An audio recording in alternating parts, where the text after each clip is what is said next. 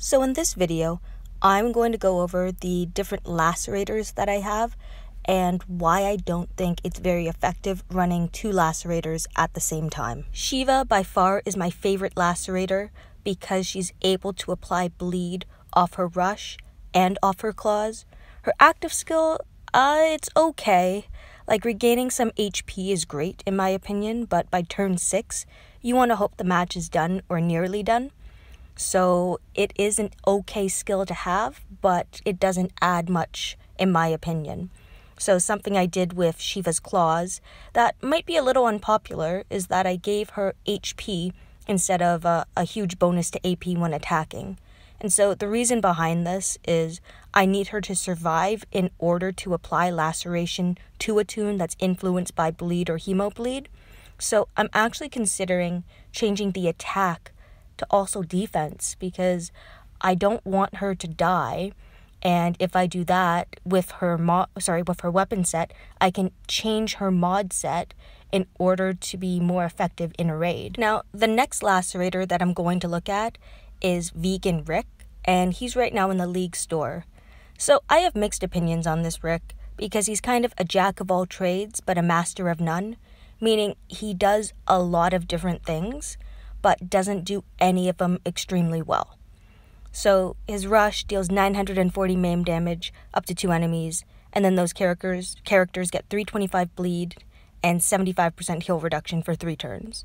Then your whole team gets focus for 1 turn, which can be effective because focus is a great skill that lets you bypass, confuse, and taunt and go around guardian shields.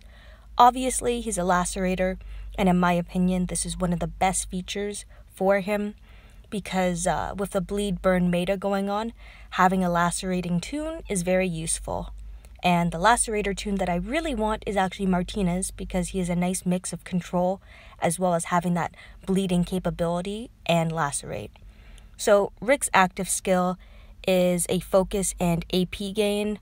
So he ends up getting focus for 2 turns and gains plus 35% AP because every toon basically gains plus 35% AP when they're trying to add something to someone's active skill. It's a turn 2 active skill, which can be useful because again, you can bypass human shields, ignore taunt and confuse, so it makes him a more usable character in my opinion. The next part of Rick that we're going to take a look at is his weapon, which is a bound weapon as well, and it's pretty different. 30% attack, a medium bonus to AP when attacking, and confuse when being attacked. So this type of weapon only really works if you're running a laceration bleed team without a human shield. If you have a human shield, this weapon will almost never be used because your human shield should be taking in all the damage and debilitating status effects. So unless the opponent focuses and then chooses to attack Rick, because Rick doesn't have a taunting ability, well, this weapon isn't going to be very effective in my opinion. So you could change this to something like stun on attack, but with bound weapons that can be quite difficult. Now, the other bleed toon, lacerator toon, that I have at my disposal is Davy, and many of you can actually get him. He's in the 5-star tokens, and he's been a war wheel character before as well. So his rush is quite slow at 85 AP, but he deals 2 attacks of 350% damage to 1 enemy and 350 bleed damage for 2 turns up to 3 enemies. And I like his rush because it applies bleed to a variety of different enemies, and bleed can stack, so it just gives you a lot of options if your goal is to bleed out the opponent. I remember back in the day I used to run Davy with 4-star Hemobleed Sarah, and this was before mods even, and I found the team to be decently effective. I was taking out some very beefy teams, not necessarily at a fast rate, but I was taking out teams that I had no business taking out, in my opinion. Now, Davy's active skill is a bleed and AP gain active skill, so it deals 500 bleed damage for 3 turns to 1 enemy, and he ends up getting 30% AP, which is kind of different because in most cases, people are getting 35%, so 30% is a bit low. So I do like his active skill. 500 bleed damage is pretty effective in my opinion, especially when you're able to stack bleed. There's mods to help with bleeding, and there's laceration obviously.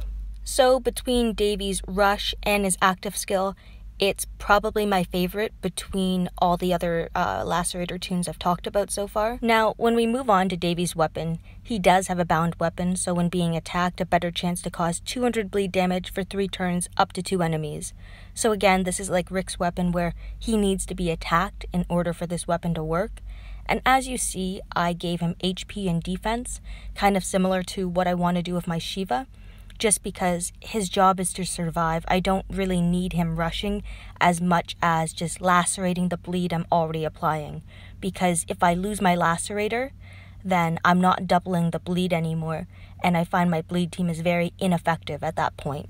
So now I'm just going to go through some raids in order to show you the effectiveness of a lacerating toon. So this is my typical bleed team that I'm sure you've seen before. And as you see, like it's effective at killing a toon every turn if applied right and if you can build the bleed enough. And I think it's important to have bleed weapons, but special ones. So like Michelle's weapon has a chance of applying 400 bleed when she attacks. But there's lots of weapons that you can craft that, you know, it's like 70 bleed, which is almost none. And I don't find that to be very effective. But against teams like this, so Roxy prevents you from using attack up boosts. So that prevents you from like a Kate giving your team plus 50 attack. Now you can drop the defense of the opponent, but in the case of a bleed team, you kind of just bypass the defensive stat totally. So in this next match, I'm going to put Vegan Rick in, and I guess I'll take out my Cal because I do like having Lily in there for disarm toon and Charlie for some good control. So I'm just going to add Rick here to show the difference with 2 lacerators and why I think it's less effective. So I'm just going to add some basic mods to him. I want him to survive, so I won't give him the highest bleed mod, but I will give him an HP set so that, his job is to lacerate. So very defensive mod set, so just in case whoever else I decide to use this team on.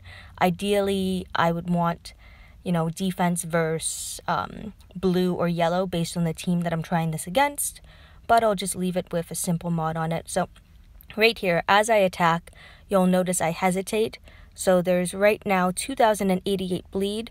As soon as Rick attacks, it's only 2,216 because Shiva already lacerated and doubled the bleed applied by Michelle, Charlie, and Lily, and the bleed that Rick added was only the bleed mod.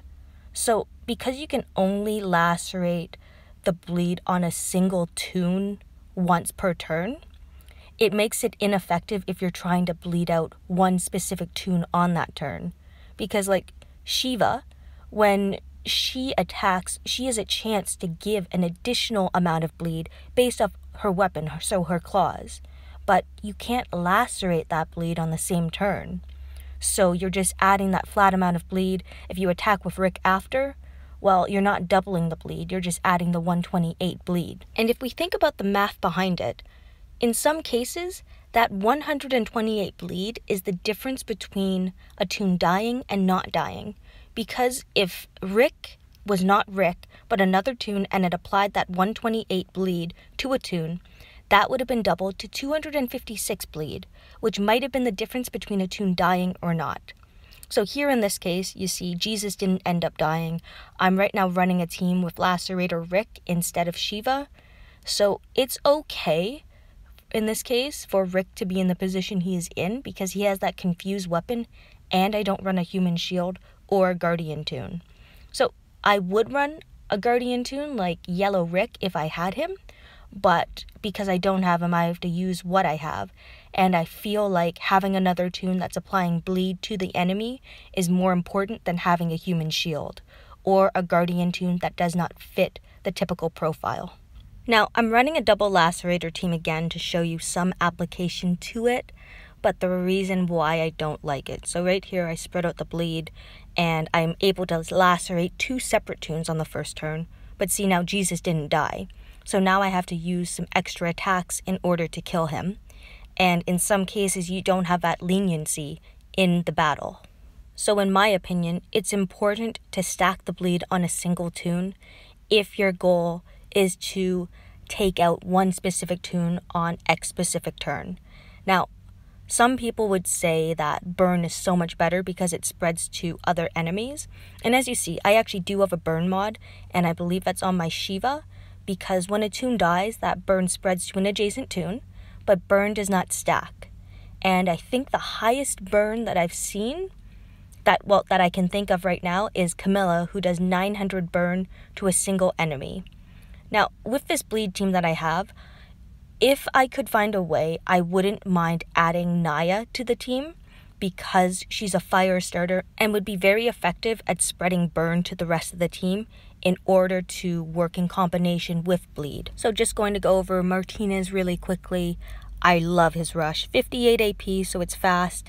Deals 2 attacks of 250% damage and 600 bleed for 5 turns to a single enemy. And that enemy and up to one other gets 100% heal reduction for 4 turns. So this is a great way to bleed out a toon, even if they're a toon that has a vitality specialist skill, The active skill is also really good. A turn 2 confuse, which can confuse the enemy for 3 turns. So I find this to be very effective because not many people mod against confuse. Now, there are ways in order to focus your team, but on a turn 2 active skill, that's on the first turn basically of the opponent. They have to find a way in order to focus their team to avoid this active skill. And then of course, the reason we're focusing on Martinez, he's a lacerator. And with no bound weapon, you can use anything. There's that special weapon that is confused when being attacked. There's impair on attacking, absolute defense, 8% AP gain. The world is your oyster with Martinez. Anyway, thank you for watching and listening to my video.